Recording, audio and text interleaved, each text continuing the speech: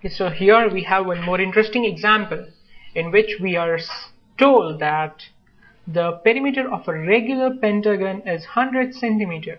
How long is it each side? So now here we are given the perimeter, but we need to find out the length of the side. So first let's just quickly make a pentagon, and let's try to make a regular pentagon. So I'll try my best to make it as regular as possible. So yeah, it looks like a regular pentagon, and so what we have, the perimeter of this pentagon, the perimeter of this pentagon is 100 centimeter. Now we want to find out the side. Let's just say that the side is L. So we want to find out what is the length of these sides.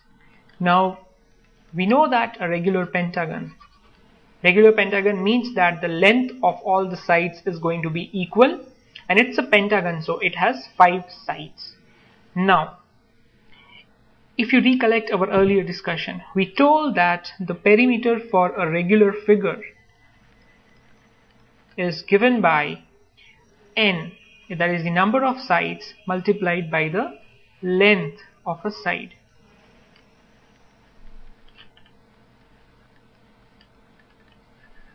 So what we are given here is perimeter, so I can just replace this perimeter with 100 centimeter or 100, and then what is n? N is the number of sides. So for pentagon it is 5, and what I don't know is L. L is this here. This L, the length of the side, is what I don't know. Now we have this. What I can do is I can divide both of these sides by 5. So this 5 cancels out here, and this gives me 20 equals L. Or can I say that the length of side is equal to 20 centimeter. So this is an example in which we went reverse way, that we knew a perimeter and we found out the length of this pentagon. Now let us see one more example, and this one is a bit interesting. So it says that a piece of string is 30 centimeter long. Now we have a fixed length of the string, and what we want to do is we want to construct different regular shapes or different shapes. Okay, and the problem says what is going to be the length of each side if the string is used to form a square, an equilateral triangle, and a regular hexagon. So let us first start with a square. Now when I have 30 centimeter and I want to form a square, so we have square. Okay, and now since the piece of string is 30 centimeter long, so it simply means that I have to form a square using this. So when I form the square, I must use the entire 30 centimeters of length of the string, which means that when I go along the square, okay, I will be covering 30 centimeters. So can I say that the perimeter of this square equals 30 centimeter? Now a square has 4 sides, and the sides, all the sides are going to be of equal length, and we know that the perimeter for a regular shape is the number of sides into length. That is what gives us perimeter.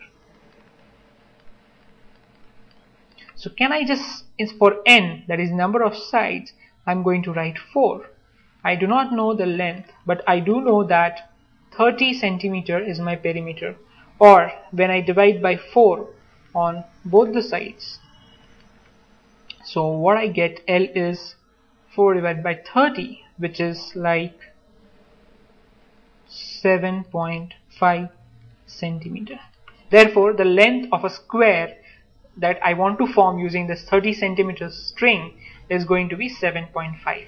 Now similarly we can apply this concept for an equilateral triangle.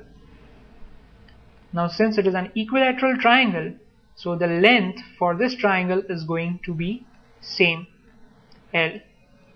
So essentially what we have here is n times L equals 30 centimeter, because we have to use up the entire string in forming this equilateral triangle. So for n we have 3 sides, I don't know L, and 30 is what I know. Then what we can do is dividing 3 times L by 3 and also dividing 30 by 3. What we get, L equals 10 centimeter.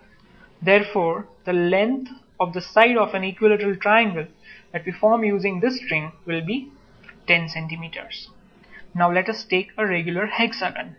Now when I say a regular hexagon, hexagon has 6 sides, so it is going to be something like this. So I have tried to make it as regular as possible, and the length L is what we have to find out. So again we can use the same rule that we knew, that n times L is 30, because when I start from here and come back here, I should have used 30 centimeters long string. So we know that the perimeter of this is 30 centimeter. Now since it is a hexagon, so it is 6. So we have 6 times L equals 30, or when I divide by 6 on both the sides, what we get is L equals 5 centimeter. Okay. Now there is an interesting observation which you would have seen here. So for a fixed length, what is happening to the sides? So what has happened is, so okay, the minimum number of sides is triangle. It has 3 sides, then comes square in this case, and then we came to hexagon. Of course you could also have regular pentagon as well, but in this example we have these 3 figures. So what is happening to the lengths? As you can see that since this is fixed, and what happens is when the number of sides increases, the length L has to be divided into more sides. Therefore the figures with larger number of sides will have lesser the length. So the figure which has maximum length in this case is this hexagon, is the triangle, because it has the minimum sides, whereas the figure that has minimum length is the one which has maximum sides. So in this case it is the hexagon. So this was just a small observation about perimeter.